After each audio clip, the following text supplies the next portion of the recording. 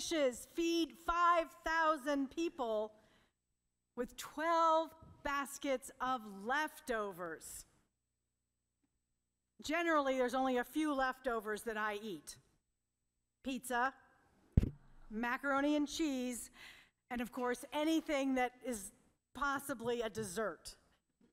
But because leftovers are most likely to become science experiments in our refrigerator. They are rarely my first choice when, you open the door and you're like, what can I eat? It's never going to be a leftover. And yet, I'm learning to love leftovers. This gospel and my experience last week in Houston are definitely changing my mind about leftovers. 5 loaves, 2 fishes, feeds 5,000 with 12 baskets of leftovers. After a day of teaching, Jesus blesses the bread and fish. Jesus invites thousands of people who would not normally eat together to do just that. I'm guessing they might have found that a bit unsettling. And that's how you know it's actually God's work, when it feels a bit unsettling. Jesus calls forth in these moments a new generation, a new kingdom. And a child leads the action. The multiplication of loaves and fishes is found in each of our Gospels. And it's the same general story. Lots and lots of people come to see Jesus, to hear him teach. And after a while, somebody realizes that people are hungry, that they need to be fed. And there is little food around to do that. In John's Gospel, a boy, a child, arrives with some bread and a couple of fish. Jesus thanks God for this offering and then turns it loose. And the return is so much greater than the start. Yes, it's an old, familiar story. And we hear it every year. And I think we hear it every year because we need to hear it every year. We need to see the abundance that is God, the abundance that feeds all our wants. And it is always more than we can imagine. Also, for those of us who love a good formula, that's me, actually. It's a simple one. Give God thanks first. That's it. We just recognize the source of our gratitude. It's simple, but not very easy, right? In fact, it can be the hardest when we feel strangled or worried, anxious and unsure that there is not going to be enough. It was tough on the disciples faced with feeding a multitude, and it's harder still for us. Our economy and principles of economics are generally based on a different set of expectations than is found in the feeding of the multitudes. Unfortunately, scarcity is what drives most human economies. Not many leftovers there.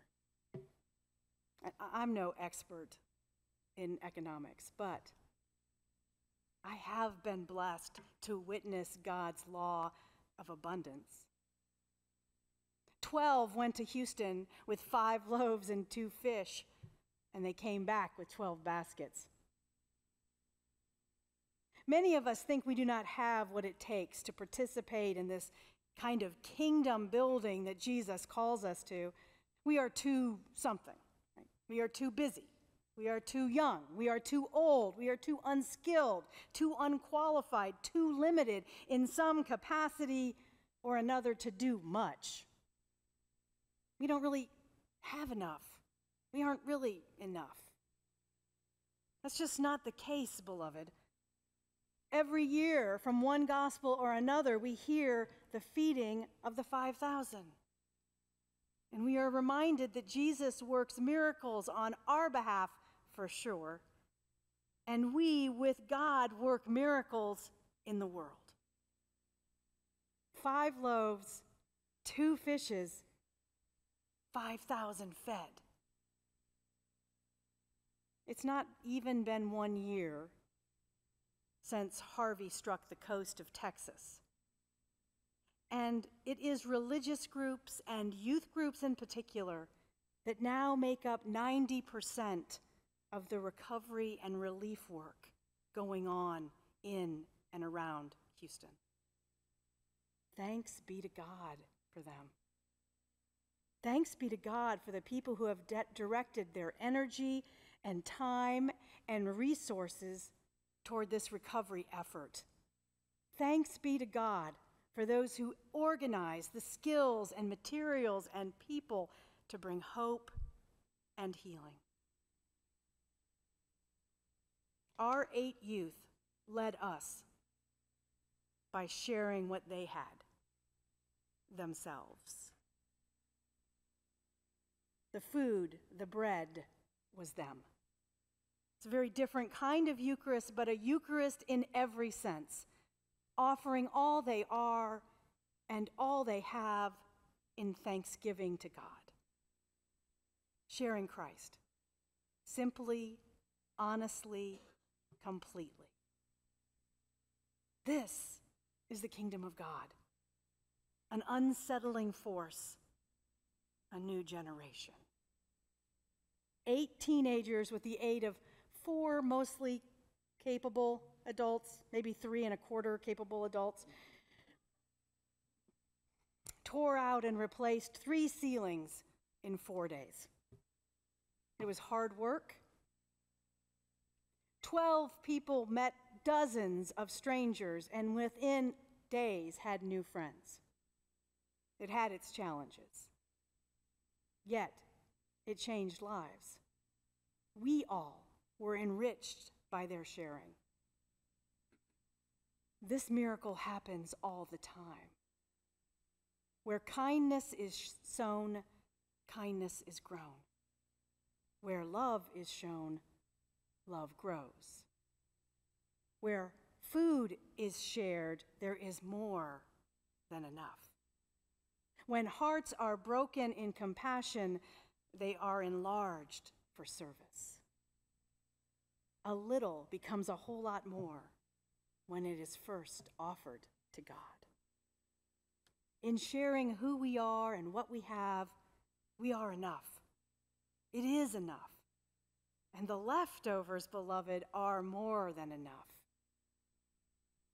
This week, I saw us breaking through cultural differences, poverty, oppressive heat, mosquitoes, fire ants.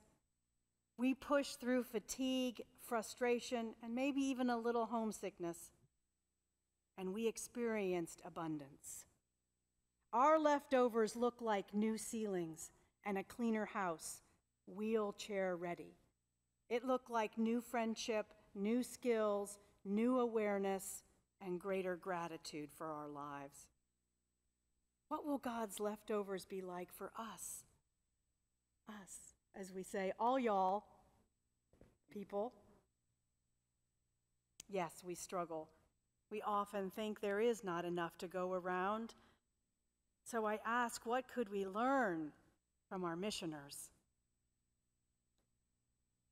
Before we left, we prayed with them. We gave thanks to God for who they are. Because remember, none were carpenters, none were remodelers, none were trained in the trades. Sure, some had a little mission experience to draw upon, but few had seen the devastating effects of a natural disaster and poverty. We went with some bread and fish, and we received 12 baskets full of leftovers. That's how God's economy of abundance works. I saw it. So I've changed my thinking a little about leftovers.